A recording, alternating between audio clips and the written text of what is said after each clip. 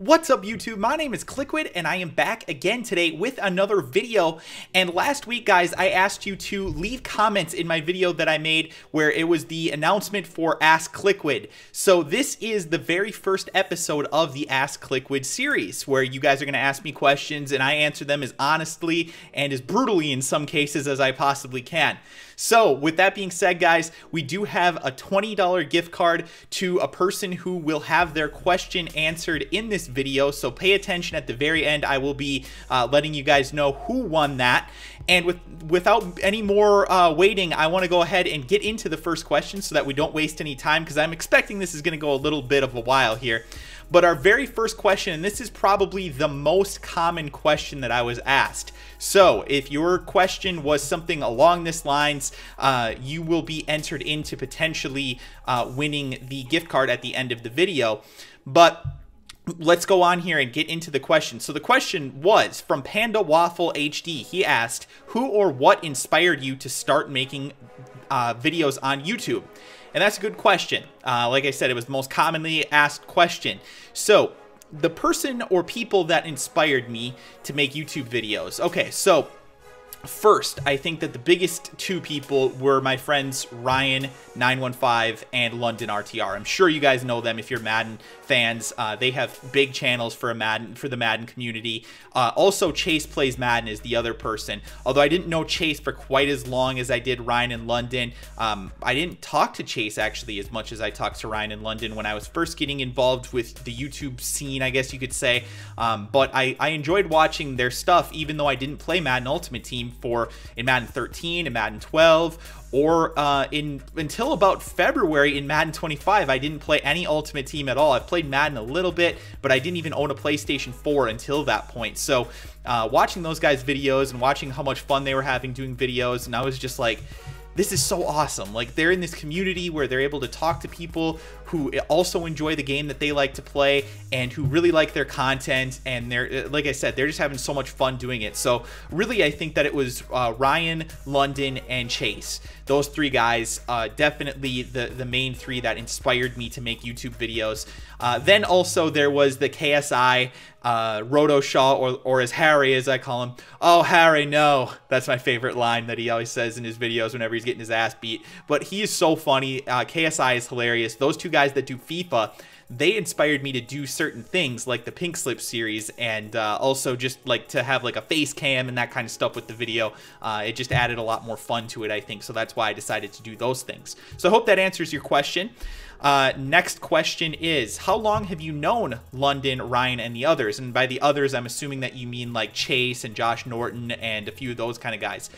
Ryan and Lunden, we sat and thought about this for a little while earlier, and I think that it was about 2007 that we started talking, and we haven't always been the best of friends. At one point, Ryan hated me because I was an administrator on this forum called NFL Spot.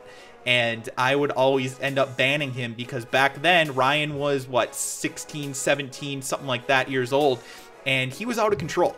The kid was posting porn. He was saying all kinds of repulsive things into the forum, and somebody had to step in and make that so that wasn't happening. So I was banning him or suspending his account, and I was always, you can ask him to this day, I was always like overly, you know, allowing of him to do things. I would say, okay, Ryan, please don't do this. Please don't post that kind of stuff. And then he would, and I would be like, okay, I could ban you right now, or I could suspend you, and then hopefully you learn your lesson. And eventually he did learn his lesson. He grew up. Lunden was never quite like that. Lunden I never had a problem with. I was always cool with him. But I remember Ryan at one point was like trying to find out my personal information so that he could post it on the forum and stuff. But all of that is way in the past now. We're good friends. We talk almost every single day. Ryan's a good dude. Lunden is obviously a great dude as well.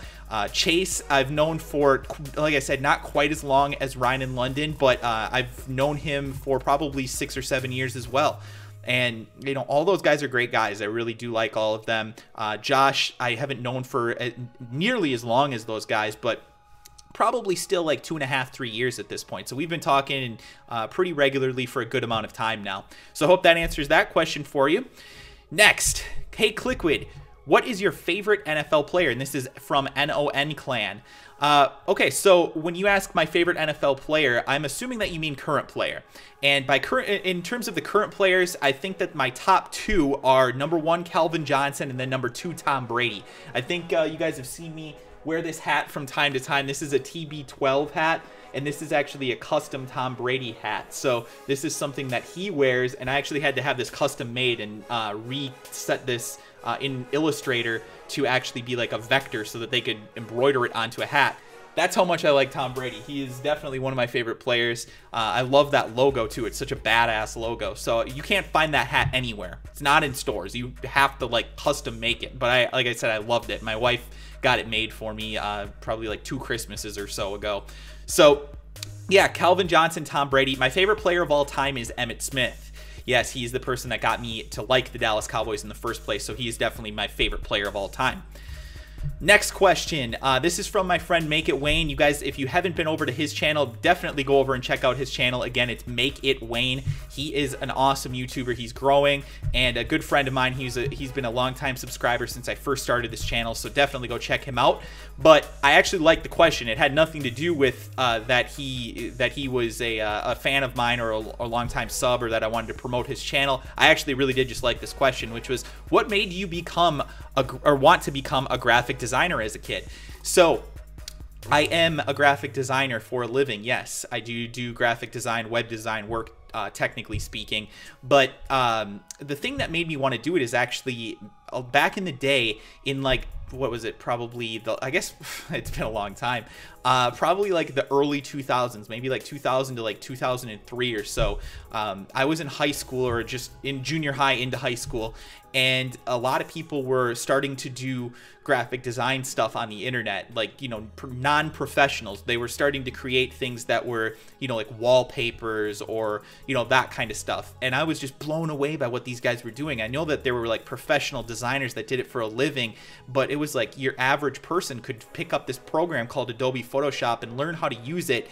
And back in the day, man, my stuff was so bad. It was just awful. It was the most over-filtered, like ridiculous lightning bolts going through it stuff. But then I started to learn how to do it. I started to learn how to do things more simplistically, and also just like learn your basic design concepts of, you know, space and you know, what types of fonts to use, and, you know, what colors to use, what effects to use, if any.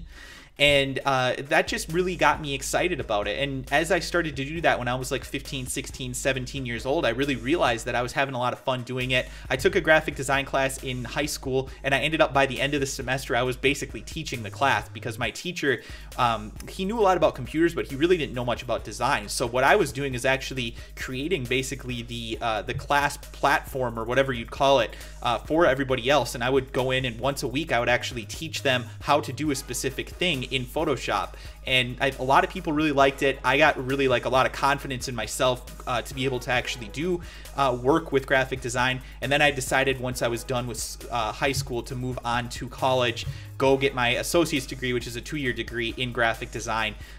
And, you know, I could have gotten a 4-year degree, but I hate school.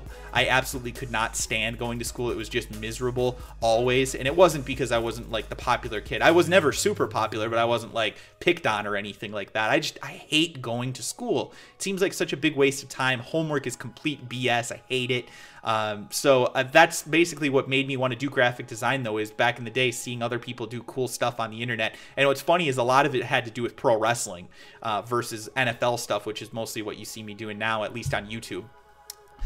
So next question we have from Patrick Wilhelm, and I apologize if I botched your name there, but your question is, what are you going to name your baby? So for those of you who don't know, my wife is about 9 months and a few weeks pregnant. We are due September 6th, so in about a week, I am due to have my first baby. And it's a crazy, life-changing experience, but we are both very, very excited for it. And it's going to be a girl. We already know that. And we are going to name her Madeline Joy. So the Madeline, I don't really know where my wife got that from, but she really liked the name. And then Joy is actually both my mom and my sister's middle name. Oh, and as well as my grandma. So it's going to be basically 4 generations of girls in our family that have the middle name Joy. So it's just kind of an ongoing tradition, I guess you could say. So yeah, Madeline Joy is the answer to that question. Let's see here. Next question. This one made me laugh, by the way. How did your parents feel about you doing YouTube as a job? Okay, so a few things about this. As I answered before in a previous question, I do a graphic design or web design for a living. I do not do YouTube for a living. If I could do YouTube for a living, that would be pretty cool. But my channel is not anywhere near that level. There's guys like, you know, Cullenberger and Anto and, you know, guys that are at that level. Those are the kind of guys that are at that point where they can actually do YouTube for a living. I am not anywhere near that point at this point in time. I'm a tenth of the size of those channels. But there are people that, you know, want to see me do more YouTube, and I would love to do that in the coming months and over the next couple of years here, grow my channel to the point where it can be maybe a secondary income for me. But like I said, that's not my goal. I don't want to do YouTube for a living unless for some reason my channel just were to explode and, you know, I wouldn't be able to turn down the financial incentive of being able to do YouTube for a living. That would be the only way that I would do it. Otherwise, I just like doing it for fun. I try to put out as much content as I can. The other part of your question, how did my parents feel about it? Well, I'm 28 years old, so my parents don't really run my life at this point in time. I didn't run it by them before I decided to make a YouTube channel. If you are planning on making a YouTube channel and you are under the age of 18, I would recommend that you ask your parents about it because they might have some pretty strong opinions about it. They might not want you to have your face on the internet posting videos and content like that and potentially giving away personal information about yourself. But at this point, for me, doing YouTube is just for fun. Like I said, I'm not really, it's not a job or anything like that. Like I said, I don't have to ask my parents. My wife is cool with it. She enjoys that I have some fun hobbies outside of annoying her. So that's pretty much the incentive for her for me to do YouTube. Next question. What is your dream job? And this is from James152428.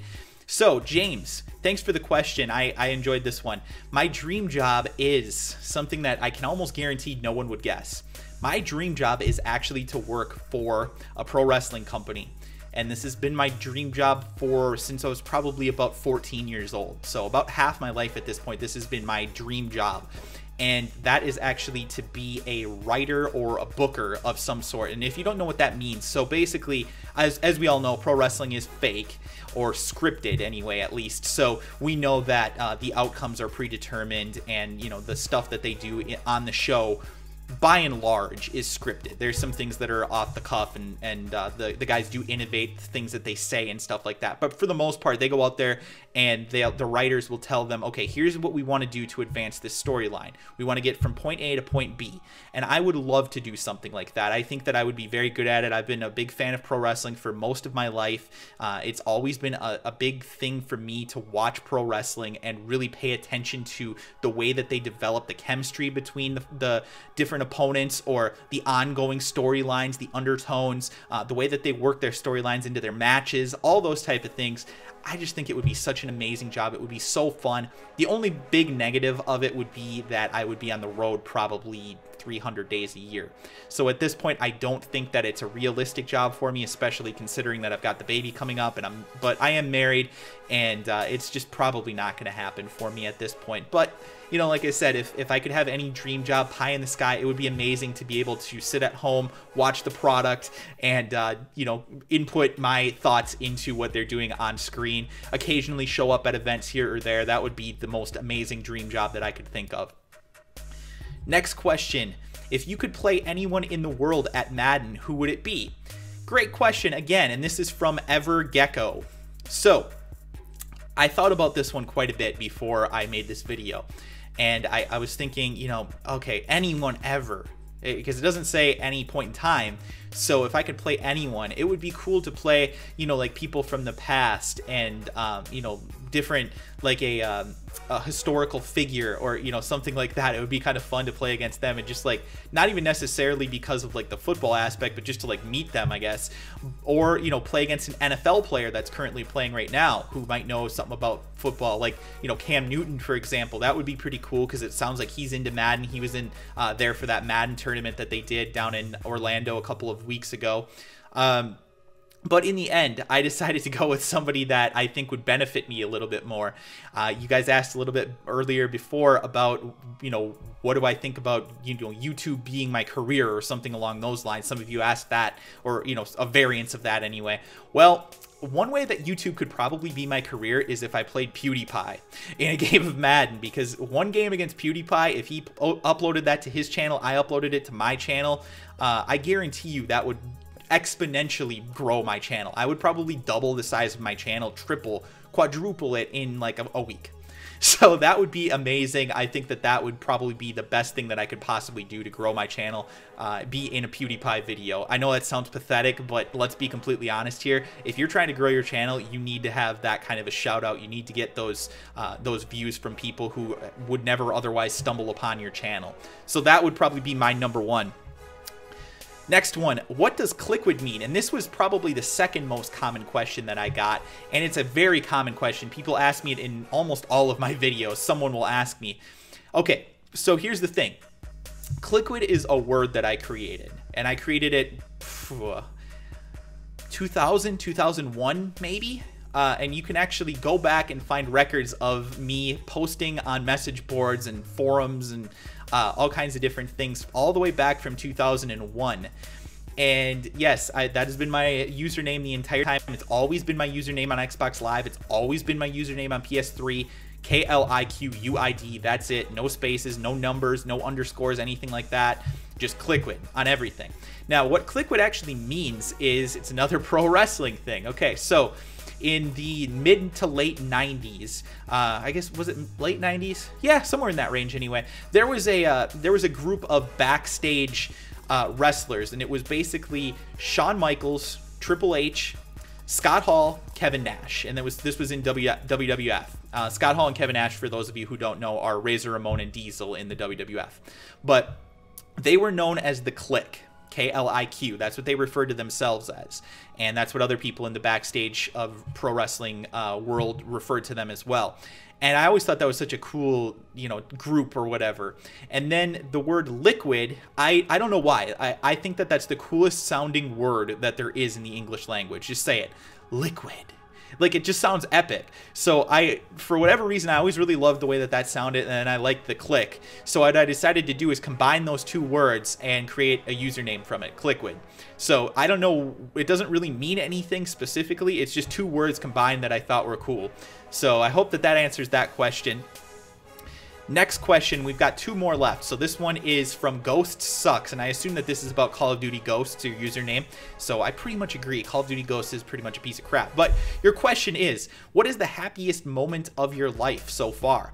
And this is a great question, and this is going to sound so cheesy because it almost sounds like I have my wife's over here standing here with a gun to my head. But no, in all reality, the happiest moment of my life so far has been when she and I got married, which happened about 3 years ago, and 3 years ago in about a month. So we were married, and we had all of our friends and family there, and it was just an amazing time.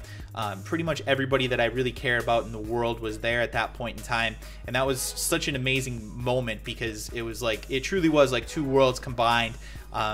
And it was something that we'll never be able to replicate, I don't think, ever again. But it was such a great night. We had so much fun. Everything went great. It looked like it was going to rain all day, and then it held off until after our ceremony. So that was amazing as well, because we did have an outdoor wedding.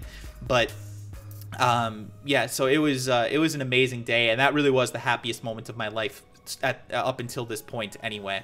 So guys, with that being said, I hope that that answers all of the questions. I thought that I had another one, but I guess I didn't. But I think that the last thing that I wanted to say there with that last question was that in the next couple of days here, that happiest moment of my life may very well be surpassed with the birth of my daughter. I've never really wanted a baby until my wife told me that she was pregnant, and then we were both very happy about that. But throughout this whole pregnancy up until about a month ago, I've been almost dreading it in a way, and I hate to say that, but I've been like, I'm gonna have this baby that I have to take care of forever now. Like, this is a never-ending thing.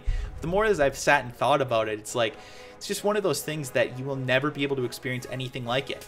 I'm excited for it. As I feel my wife's stomach and the baby like kicks or moves, you get this like weird feeling inside of you that you would never expect. I would have never expected myself to have that kind of a feeling, but I really, really do. I'm excited for her to be here in person, for me to be able to hold her and all those type of things. So that honestly could take over as the happiest moment in my life. It probably will, but you know, that marriage, the day that we got married, was also an amazing day in my life as well. So that said, guys, I did pick a winner of the question, and that, like I said, it was chosen based off of all the people who submitted a question that were very, very similar to one another. So like the first one with the YouTube inspiration, there were like 30 of you that asked that question. So all of you were entered into potentially winning the $20 gift card, but the person who actually did win it was this person here, and this was Brian Walter. He is the winner. He asked me, what do your parents feel about you doing YouTube as a job? So he is the winner of the $20 PlayStation or Microsoft gift card. Congratulations to you. I will be contacting you via YouTube message, so pay attention to that. And like I said, I will be contacting you about whether you want a Microsoft point or a PlayStation dollar gift card thing. So be on the lookout for that. Congratulations to you again. Thank you to everybody who submitted questions. I will be doing another one of these down the road. So if you have any questions that you want to ask me, or if you have any things that you want me to go more in depth about, make sure you leave those in the comments section below. Thank you guys so much for tuning in. I do appreciate it. I hope that you learned a little bit about me. I hope that we connected better as an audience. Thank you guys so much again for all the support that you've given to me. We passed 10,000 subscribers a couple of weeks ago. We're closing in on 11,000. Madden 15 is out, and I know I haven't done any Madden content, but I promise you in the next day or so I will have Madden 15 content out. I will be doing an updated budget series for Madden 15 as well, so be on the lookout for that. I know you guys really like that, so I will be doing that again this year, and I will probably actually do it a couple times throughout the year as well, so that when better cards come out and these original cards start to drop a little bit in price, we might be able to actually work them into the budget as well. So again, thank you guys for tuning in. I do appreciate it, and I will talk to you beautiful bitches again soon.